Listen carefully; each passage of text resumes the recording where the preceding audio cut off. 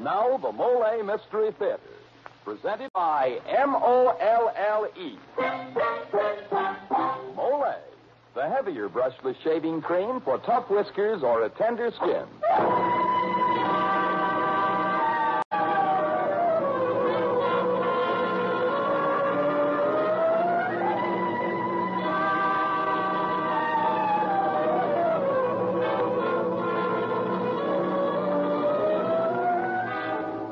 Good evening.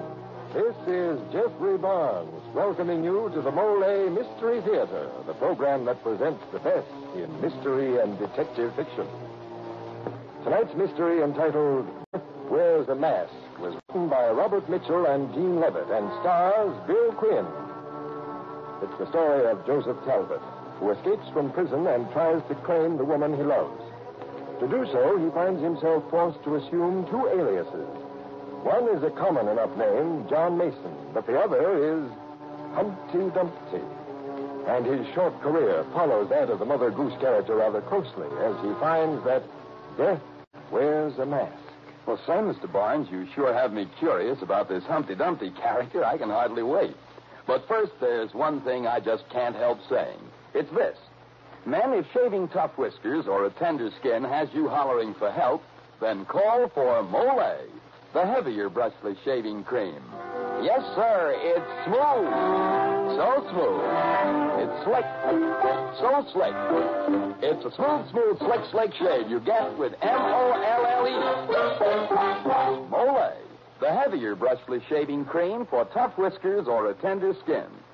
Try it. Mollé. And now for tonight's Mollé mystery, Death Wears a Mask.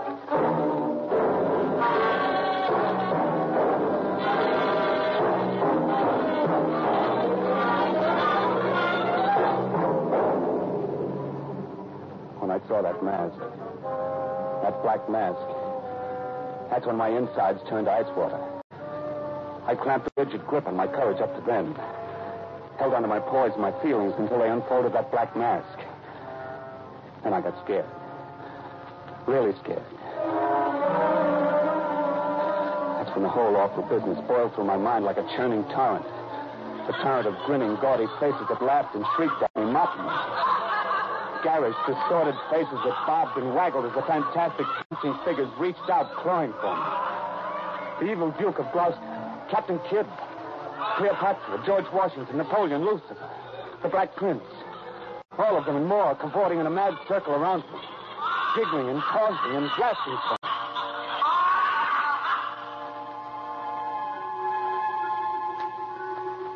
And there was Joan of Arc. Joan of Arc, more beautiful than I'd remembered. Her mask gone, staring up the sky as the silent ripples dancing over her face slowly darkened. In the instant that was left, my mind plunged back through these memories to the point where it all started. Back to the night I walked in the shadows of a flagstone path and stopped a moment to look at the name on the door before I pressed the bell. Joseph. Joseph! Surprised, Brother John? Come inside, quick. Is that wise? Perhaps your cook or your wife. I'm alone. Come in before someone sees you. Well. Looks as if you've done pretty well for yourself in the last 4 years. New city, new business, even a new name. Mason now.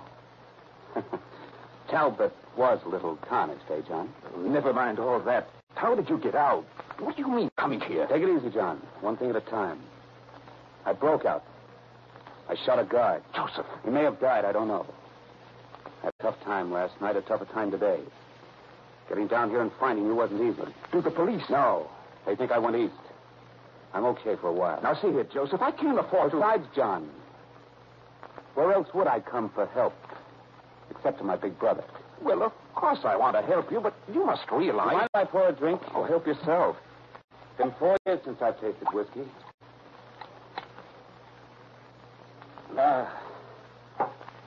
You have to be hungry to know what it's like to really relax. Now, a little music on the radio.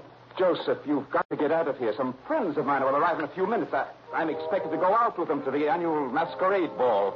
That's so. That's too bad. I'd hope for a chance to talk to you. Oh, by the way, where's Claire? She's gone ahead to the ball. She was on the committee. Oh? Well, since I'm a traveling man, I'll need cash and some clothes. It might be a long trip, so make it heavy on the cash. Now, wait a minute. Go on, get the money, John. Bring it all. Well, I'll bring what there is in the safe upstairs. My clothes will be a little large for you. You'd better take sports stuff. Wait here a minute, Joseph. I won't be long. You better not be. Well, so far so good. The whiskey was warm inside me, and the music was low and sweet. I dropped my head back into the soft, smooth cushion of the chair and closed my eyes. The gentle music flowed from the radio and smoothed me. Almost subconsciously, I became aware of the clicking that had intruded into the melody. Absently, I remembered it was like a telephone being dialed. The extension upstairs. I sprang out of the chair and dashed across the room. The downstairs telephone sat on a small table in the hall. Mr. Sergeant, never mind who this is. I just thought the police ought to know that Joseph Talbot, the escaped convict, is in town right now, in the Oak Ridge Terrace district. That louse. That dirty louse.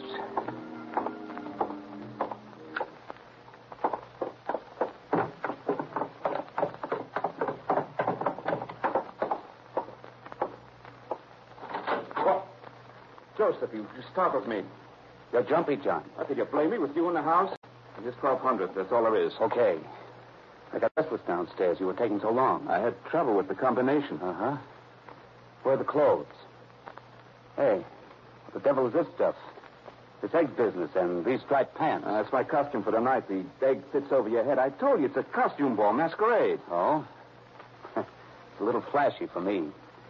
Here, I'll take that suit, some shirts, a couple of ties, some socks. All right, put them in this bag. Take anything you want, only hurry up and get out of here. My friends... Yes, I know. They'll be here any minute. Quit worrying.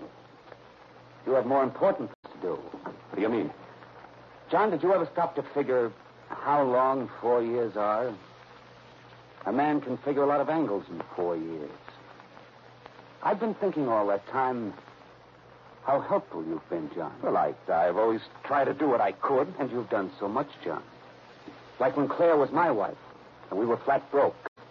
You took us in to live at your house, remember? Well, You found me a job, that bookkeeping job, remember? To help me learn it, taught me the tricks. We had a nice little penny ante deal going. And all of a sudden, I got arrested and tried for grand larceny. Remember that? Now, look, Joseph. But I got the X. 10 years, they said. But even then, you helped me. You promised to look after Claire for me, to take care of her. And you did. You married her. Now, wait a minute, Joseph. Claire and I fell in love with her, and you were gone. It wasn't fair for her to wait. You can't expect... Maybe you're right. Maybe we're square. Joseph, you know I'll do anything I can. Write to me anytime. I'll send you more money, Joseph. After I leave, you won't call the cops and tip them off, John. Of course not, Joseph. Good heavens, you're my own... Wait a minute. That was a statement, not a question. But Joseph. No. Please. Joseph.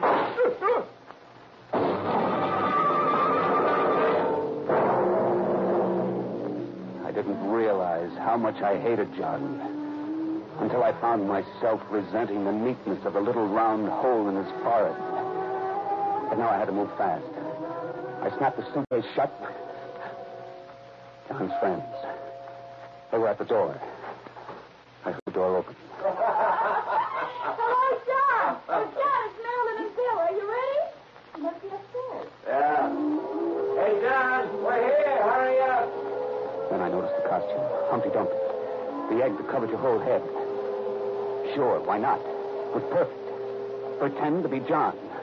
Our voices weren't alike. How you two? Sorry I'm a little behind schedule. Mix yourself a drink. Okay, but take a leg. We're late already. It worked. Now to get into this rig. I'd go to that dance in John's outfit and see Claire now, tonight. Maybe she'd come with me. We could leave the country together. The costume was big and baggy.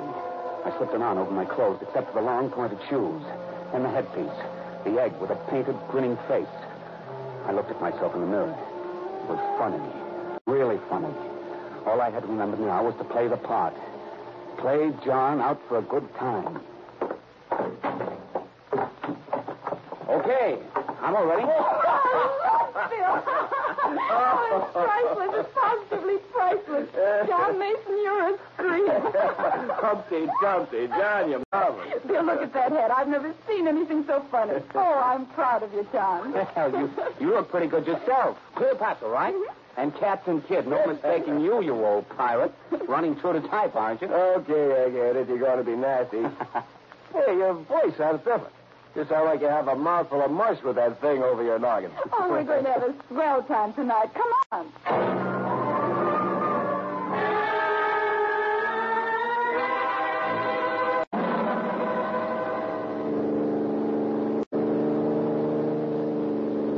Hey, take it easy, Bill. You're cracking Humpty Dumpty. How you doing, John? Oh, fine, fine.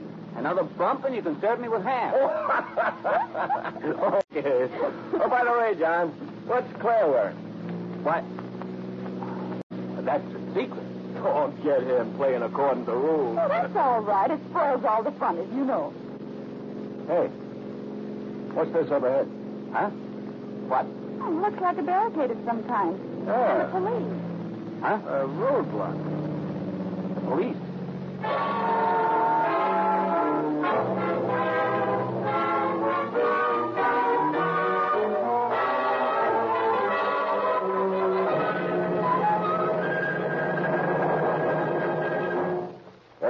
Mystery fans, from where Joseph Talbot sits, it looks as though Humpty Dumpty is set for a fall.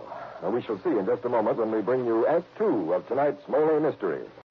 Meantime, here's Dan Seymour with a message for a certain group of our men listeners. Well, say, men, for a long time now, we've been having a lot of fun reminding you about Mollé, even singing a little song about it. Well, we hope you've had some fun out of it, too, especially learning about those smooth, slick Mollé shaves. And to those of you who just never got around to trying it, all we say is, next time, ask for Mollé. You know, many of us miss out on a lot of good things by not trying them. Try Mollé, the heavier brushless shaving cream. Notice what close, comfortable shaves you get, no matter how tough your whiskers or how tender your skin. Yes, as plenty of men have discovered, because Mollé is a heavier cream, it not only softens your whiskers, it stands them up straight and let your razor shave them off faster, closer, easier, and painlessly. So how about it? Tomorrow, get a tube of Mollé, the heavier brushless shaving cream for tough whiskers or a tender skin. And now this is Jeffrey Barnes returning you to Act 2 of Death Wears a Mask.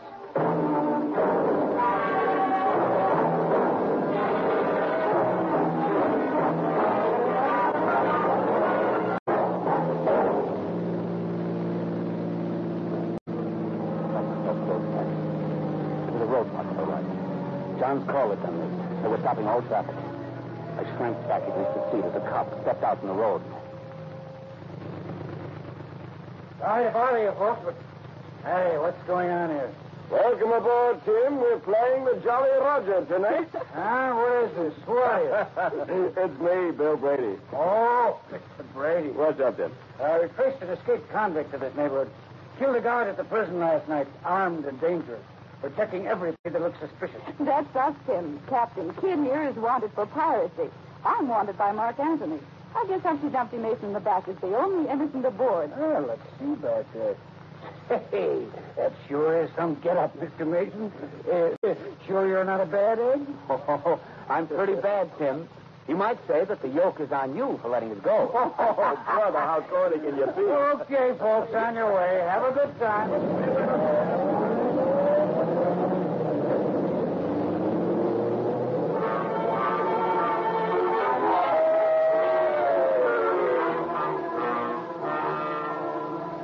What was she wearing? She could be anybody, from old Mother Hubbard to Tondaleo. They were all here. As I moved through the crowd, I made quite a hit in John's costume. Mark, there's Humpty Dumpty. Hello, Humpty Dumpty. I had no idea where to start looking. Claire would recognize this Humpty Dumpty rig. Maybe she'd spot me. Once, A girl, alone, walked up to me, and I stopped. Hello. Oh, you look marvelous. My, what a face. Claire? No, wrong number, mister. I'm Madame Lafarge. Can't you tell? These confounded masks. I moved toward the back of the room, and then I noticed Joan of Arc, standing alone in the corner. She was waving. I looked around, but no one seemed to be paying any attention. She waved again, so I walked toward her. Dumpty. Hello, darling. Hello there. Wonderful. Your costume is the best in the place. You really think so? Yes, I told you it would be. Did Marilyn and Bill pick you up on time? Oh, sure. Plenty of time. No, well, they thought they might be late. Oh, we had an awful mess here. Never again will I serve on a dance committee. Would you like a drink, John? Huh? What'd you say? What's the matter with you, darling? Oh, I'm sorry. I was thinking. Is something wrong? Wrong? Well, no, there's nothing wrong. Why? You sound sort of worried. Not like yourself. Oh, you're imagining. If you were talking to an omelet, you wouldn't sound the same either. Shall we have a drink? I'd much rather dance with you, Claire. All right, darling. When I took her in my arms, everything else faded away. Crowd, the color, the noise. Leaving just Claire and the music. I'd waited so long for this. I wanted to forget everything else. I love dancing with you, John. Does it stop there? Does what stop? Your love. Oh, you silly.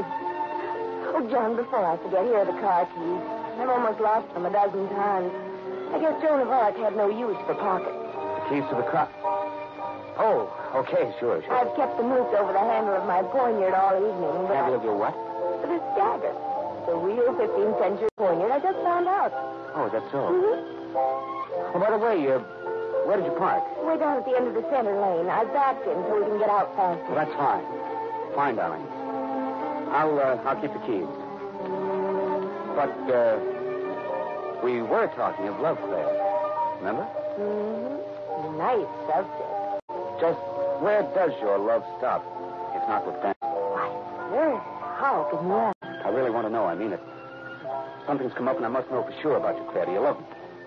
John, it's a joke. I've never been more serious in my life. Do you love me? John, I don't know what to make of this.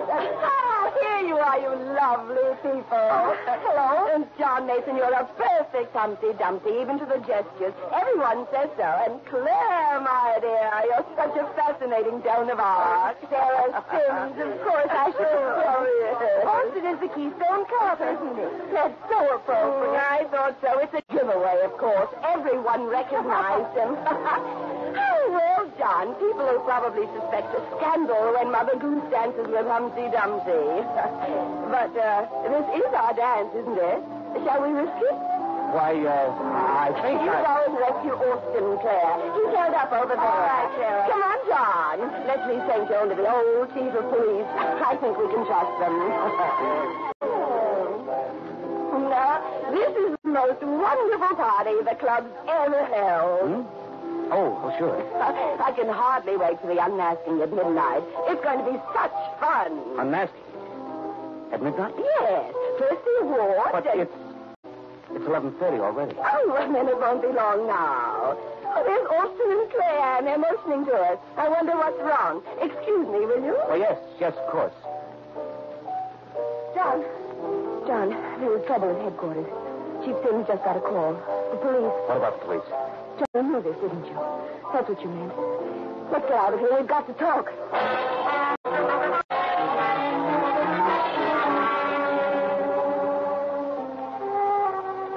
Claire took me outside and down a path that led to the end of the garden where the lights from the ballroom danced faintly on the quiet water of the fish pond.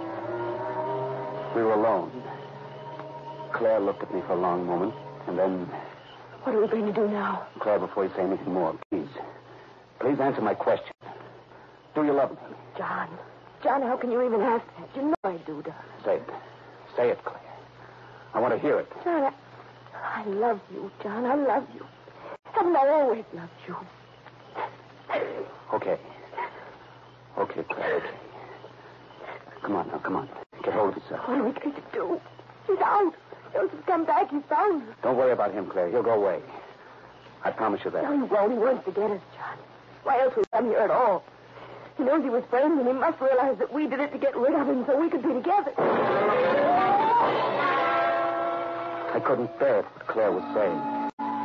As the meaning of her words jammed into my brain, I felt a terrible pressure swelling up inside me. Maybe we should tell the police that he's your brother.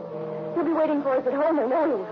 He's a She killer was now. talking again as I reached out He and murdered seized the John. mask she wore. She stopped short when I ripped it from her face. Her eyes grew wide as I moved toward her, and her mouth fell open. I was afraid she might scream, so I clamped her hand over her mouth. I bent her head back, and I pulled the little dagger she wore from its scabbard and drove its point deep into her throat. I bent her back and eased her slowly down until I felt the cold water of the pond in my arms. And I let her drop. She stared up at the sky as the ripples over her face grew dark from her blood.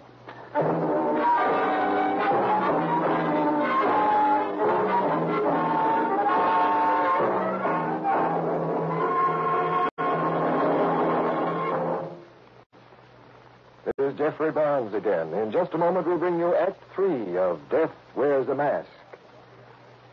Now, a word from George Putnam.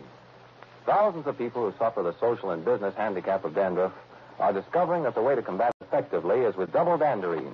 Outstanding authorities explain that the most common kind of dandruff is caused by a germ called Pityrospora ovale. Now, when you wash or brush away loose dandruff, that doesn't destroy the germ. If you want real relief, the germ must be destroyed. And double danderine does just that. It kills this germ on contact. Even in many stubborn cases, results with double danderine have been amazing. Now, a special ingredient is the reason for double danderine's astonishing effectiveness. An active antiseptic so remarkably efficient, many hospitals use it. In double danderine, we call it Alzan. So try double danderine and see if you don't agree that it really works, that it really does more than many dandruff-fighting methods that actually are no better than plain water. Get double danderine tomorrow. It carries a money-back guarantee.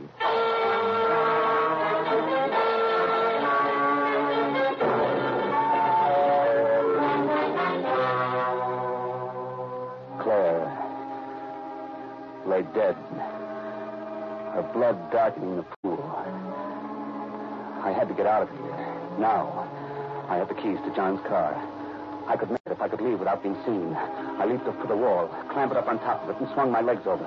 I was about to jump when... Hey! You're up on the wall. Where do you think you're going? What's the matter, officer? Better stay inside there, mister. There's an escaped convict loose in the neighborhood. Wouldn't be safe to go through these trees now. Oh, I'm not leaving. It's just a gag, officer.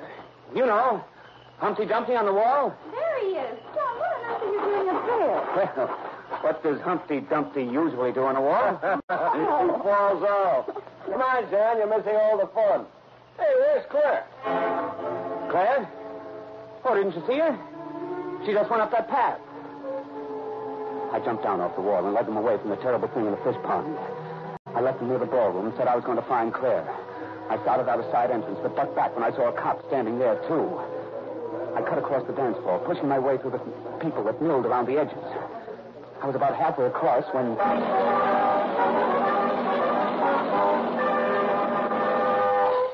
Gather around, everybody. Gather around. A rush of people swarmed toward the stage.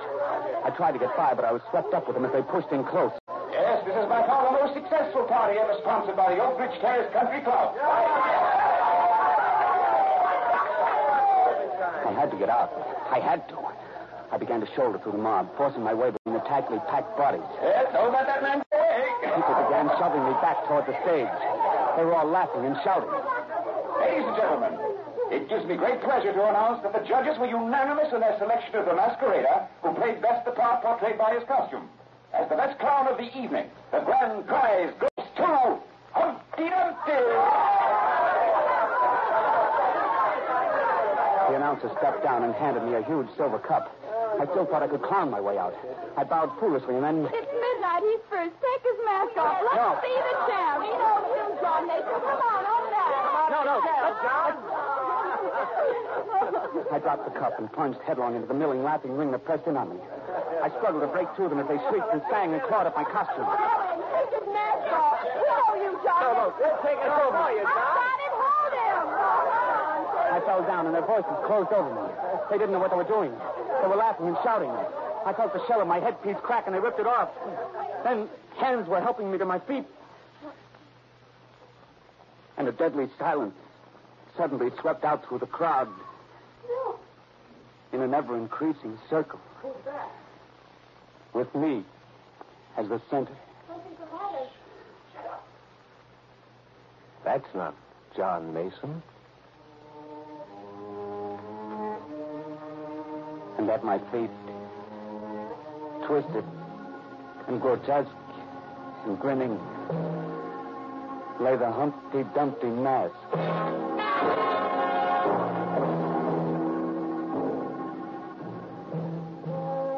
Not like this somber hood they were holding in front of me now.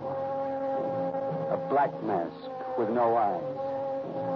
Joseph Talbot, before you are executed, in accordance with the laws of this state and the sentence pronounced, have you anything to say? I couldn't think. And the man holding the mask walked toward me. He slipped it over my head and tied it on. Then they adjusted the rope around my neck. And in the blackness of the black hood and the expectant hush beyond, my mind screamed for something to hang on to. Words. Any words.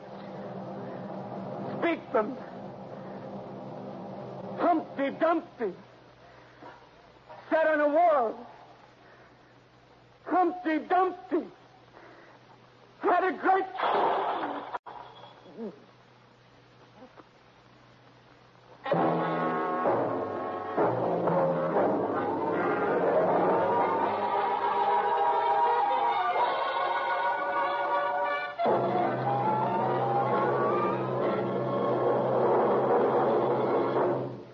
And now this is Jeffrey Barnes again, bringing down the final curtain on tonight's Mystery Theater presentation of Death Wears a Mask.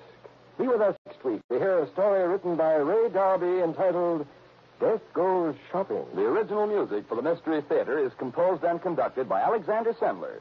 Billy Quinn was starred, and Mitzi Gould and Gregory Morton featured in tonight's play. Any resemblance between the names and characters used on Mystery Theater and any actual persons, living or dead, is purely coincidental.